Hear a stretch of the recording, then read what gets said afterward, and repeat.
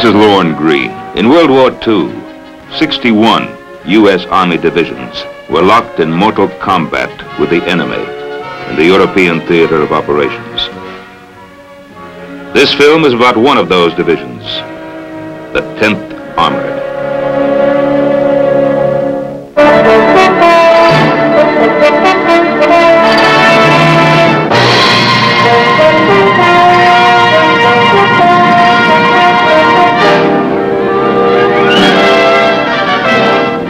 The 10th Armored Division was activated at Fort Benning, Georgia on the 15th of July, 1942. From the very beginning, it was known as a hot outfit. Its nickname, Tiger Division. The commanding general of the 10th, Major General Paul W. Newgarden, was a superb leader. Carry out orders, march, maneuver, and shoot were his bywords. No man had more pride in his troops, and no general was more revered by his men. I'm John Drew Devereaux. I was a company commander in the 10th Armored Division during World War II. We had a marvelous kind of spirit in our division, and I think it was due in great part to the training we got from General Newgarden, who was our division commander in the States. He was killed in an airplane crash before we went overseas.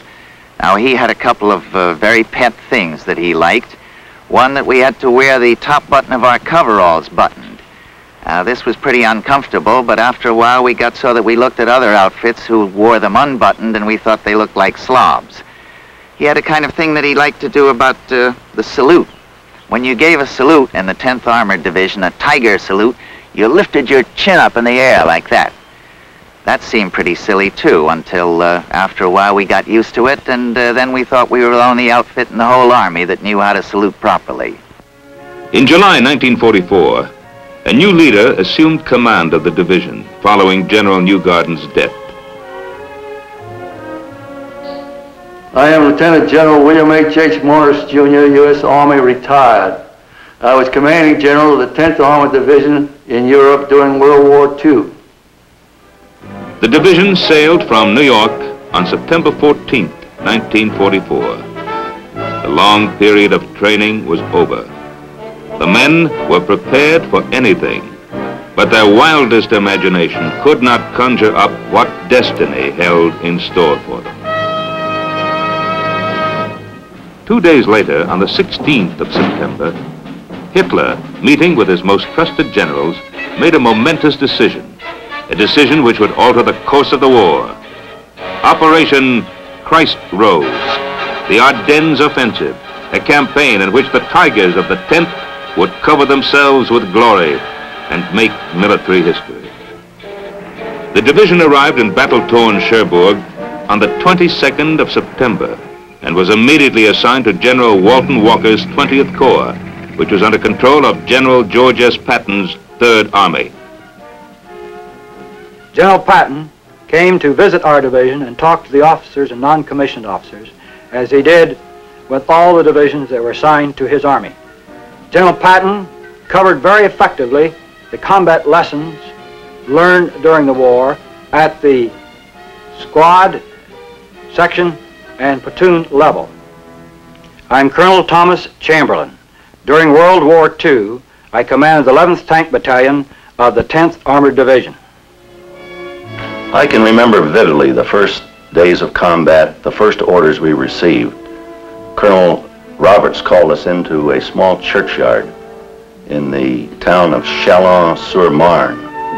His first words were that the reason he called us into this particular churchyard in this particular town were that this was the place that he had received his first orders to go into combat during World War I, and he wanted to use this particular spot to start us off. We moved up all afternoon past Verdun and into the vicinity of Metz, and then that evening, in a beautiful moonlight night, it happened to be Halloween night, we infiltrated our half-tracks one by one, 3 minutes apart, down a very spooky road through a village and up into a wooded area, dismounted, and then trucked on up and relieved the 90th Division. I'm William R. Desabry. I was a battalion commander, a major in the 10th Armored Division in World War II. The 10th Armored Division was a very well-trained division. Its first combat was against METZ. METZ was, you might call it a defensive sector as far as the 10th was concerned. We were supposed to aggressively patrol, and we did. We saw that every instrument and every weapon was fired at least once in more or less anger against the enemy.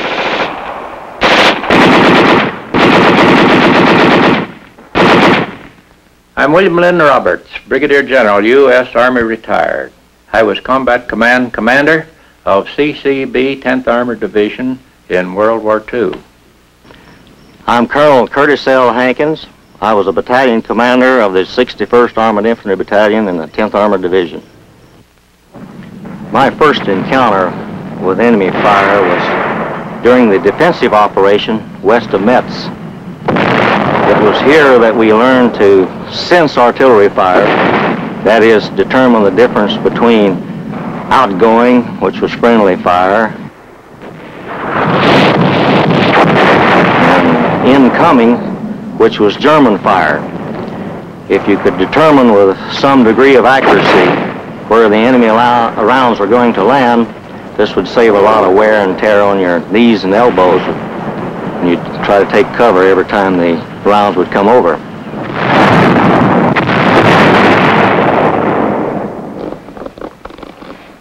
I am Colonel James O'Hara. I commanded the 54th Armored Infantry Battalion of the 10th Armored Division. I consider that this initial baptism of fire in a defensive position was very good for the battalion. It gave us time to gather our thoughts, practice some of the things we'd been learning in the States, get our communications working, having the reconnaissance platoon worked with the Free French, practice patrolling, all these things that's so necessary for a battalion to do. I remember my first day in combat. We felt very safe in a tank. But during this first day, after I seen the first tank hit by 88 and burn, we began to get scared. But even though we were awful scared, it didn't seem to be much of a handicap of doing our job, which was to destroy the enemy. And we did a fairly good job that first day. My name's John Winter. I was a tank platoon sergeant, 10th Armored Division during World War II. After fighting for about 3 weeks around Metz, we moved north to the vicinity of the town of Thionville to participate in the 3rd Army offensive designed to capture Metz. The plan of 20th Corps, to which the 10th Armored was assigned, had 2 phases: to destroy the enemy in Metz and to catch him as he tried to pull out of Metz. The mission of the 10th was to make a deep penetration into the enemy's lines. Once it had crashed through the German defense, the left column, Combat Command B, was to advance east and seize a bridgehead over the Saar River near METZ. The right column, Combat Command A, was to take the division objective, including Bougainville, which was the center of arterial highway and railroad traffic running northeast of Metz. The enemy blocked the way and fought savagely.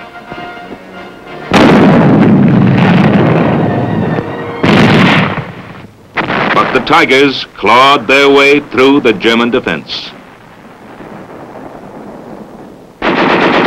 By the time the division had completed its first major offensive mission, it had taken 64 towns, repulsed 11 counterattacks, captured 2,000 prisoners, and destroyed great quantities of materiel. But the price was high.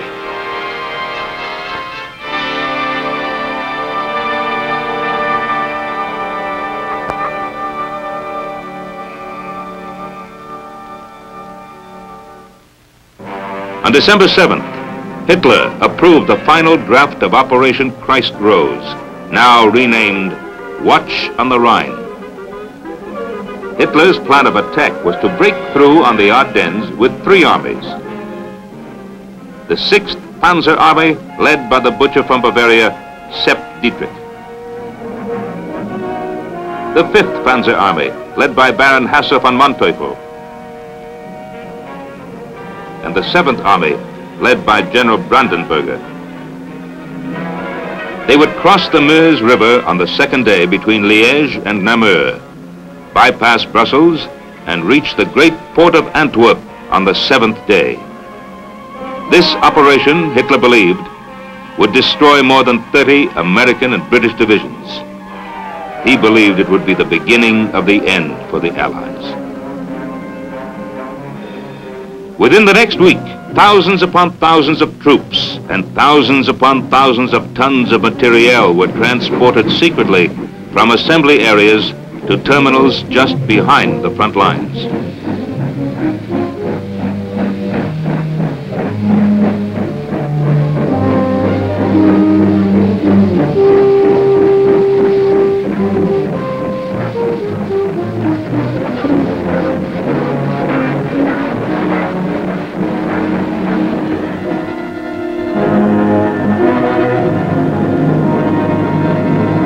On the eve of December 15th, 250,000 Germans stood poised on the line of departure, prepared to annihilate the enemy.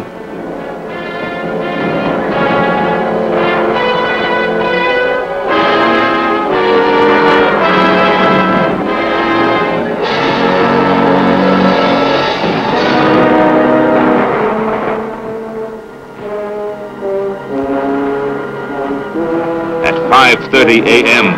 the following morning, flame erupted along an 85-mile front. Hitler's great drive to Antwerp had begun.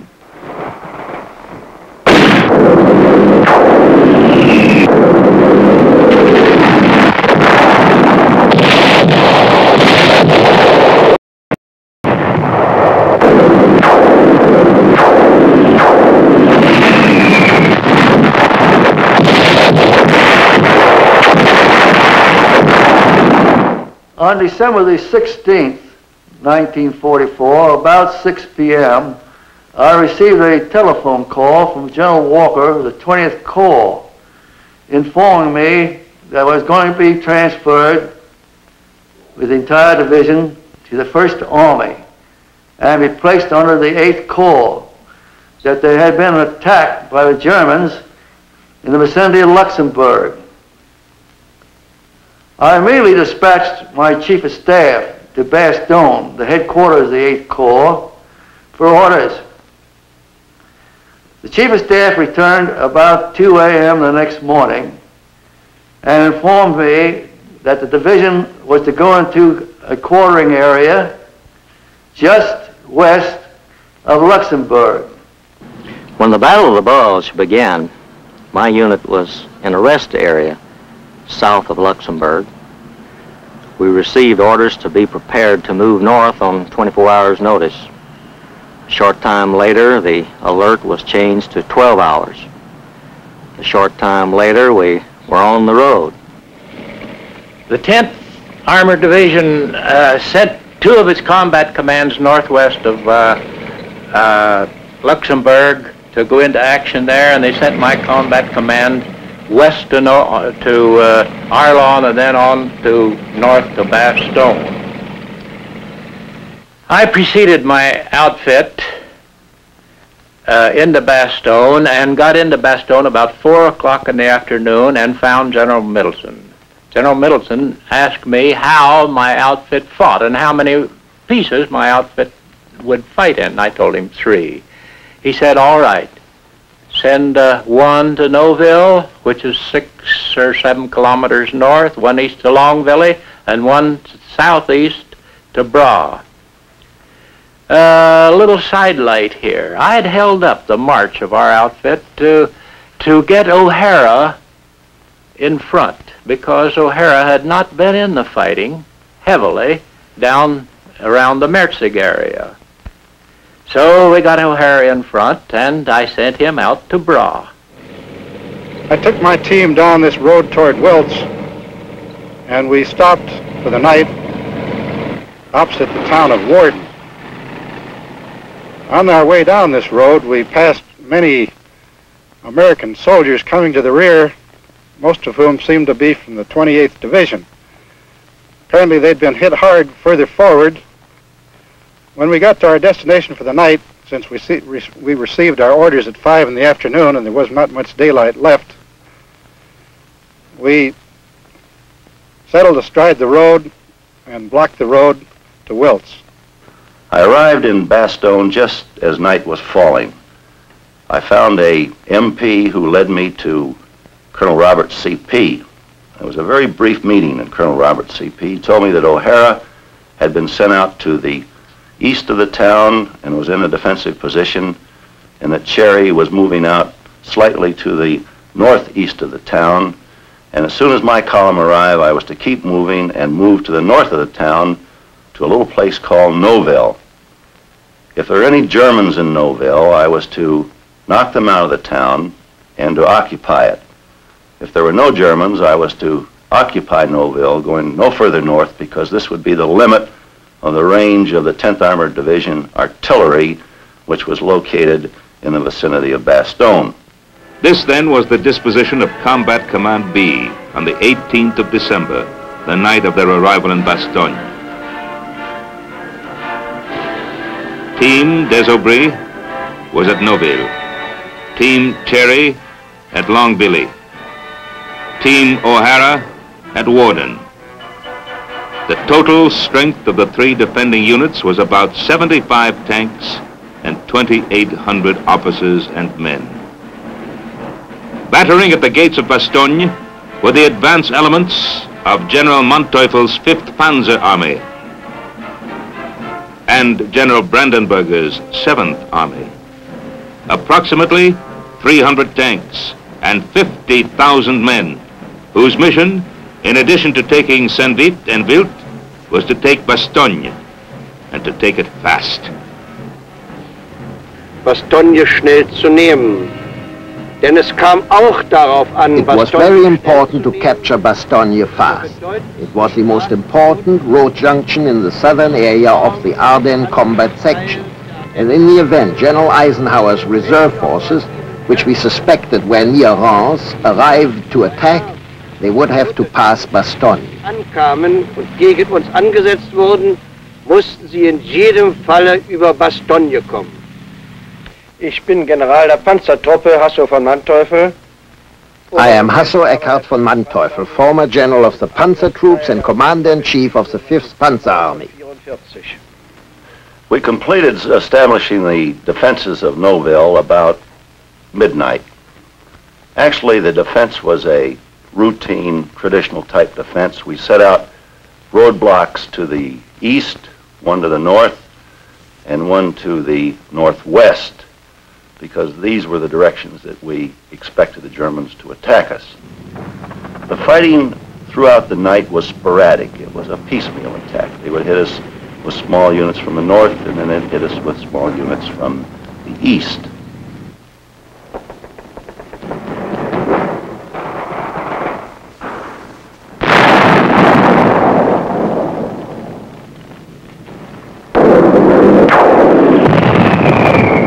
Cherry, who's not here, went out to Longbilly, came back at midnight, and found me asleep. He asked that he be allowed to sit on a road out east of Margaret, short of Longbilly, because he had found a combat command CCR of the 9th Armored Division in position. 10 or 12 tanks, a colonel, and some artillery. I gave him permission to stay where he was. Cherry never got back to his command.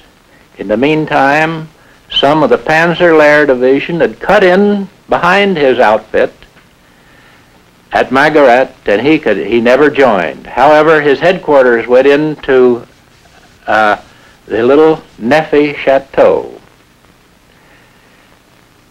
At Neffy Chateau, Cherry had a tank or two and a few machine guns and his whole headquarters company, and he put up a real nice fight all day.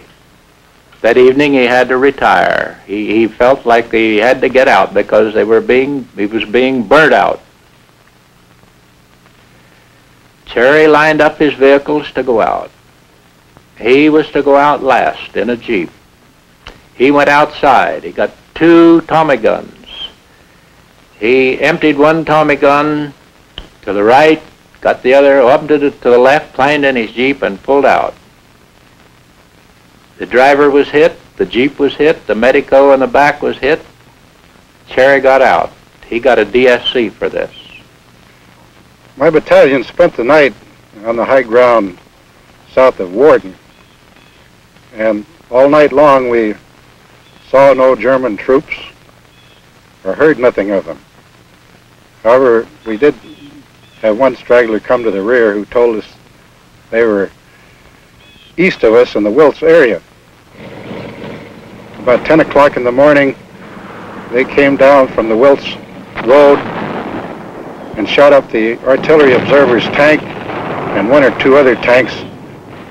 We fought on all morning long and part of the afternoon, staying in the same position there, keeping the Germans at bay. At first, the defense of Bastogne rested with 3 units of the 10th Armored Division. Task Force de Sobry in the northeast, Task Force Cherry in the east, and Task Force O'Hara in the southeast. I am General Anthony McAuliffe, United States Army retired. I was at Bastogne with the 101st Airborne Division in mid-December 1944.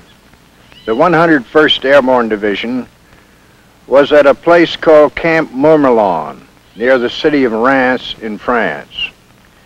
We were recuperating from the Holland Airborne operation, where we had suffered about 30% casualties, and we were absorbing our replacements and going through a training program. General Taylor had been recalled to Washington, and I was the acting commander of the division.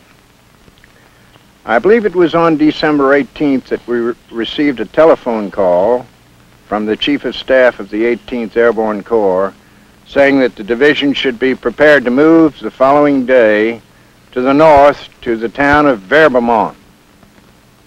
We had known that the Germans had attacked, but we didn't know the extent of the attack or the conditions to the north.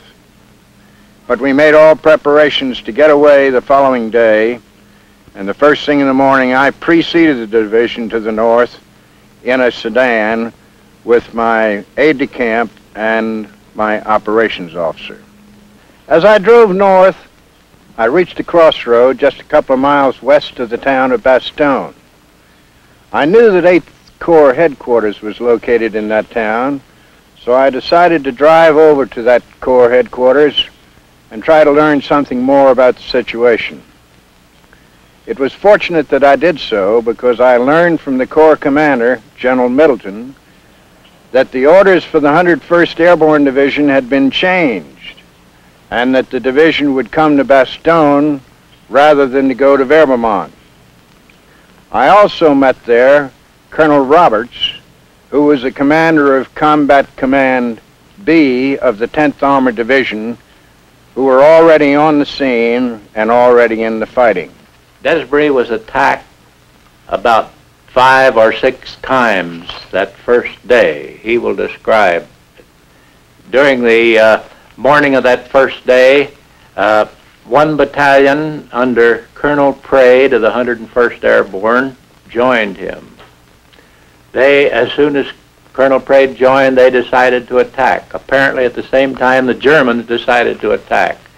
At 1400 hours, the paratroopers and our tanks and our armored infantry launched the attack. At 1400 hours, the German forces launched an all-out attack on Noville. So we had the situation of the Germans and the American units attacking one another simultaneously from points about 700 yards distant.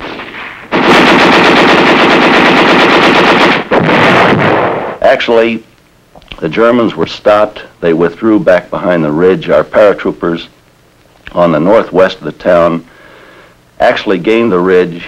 The tanks, the armored infantry, and the paratroopers on the northeast of the town were unable to get to their positions. So after a fight of about 45 minutes or an hour, we withdrew the paratroopers from the northeast back into the town of Noville.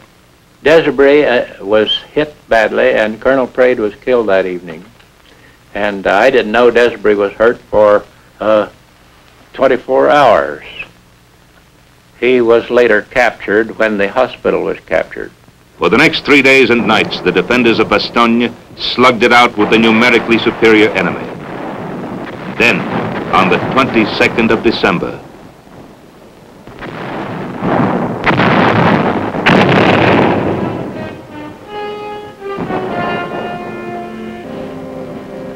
when the besieged city was finally encircled, the commanding general of the 47th Panzer Corps sent the following surrender ultimatum.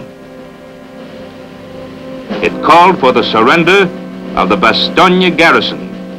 If the Americans did not comply within 2 hours, Bastogne would be completely destroyed and its defenders annihilated. General McAuliffe's one-word answer, nuts, reverberated around the world.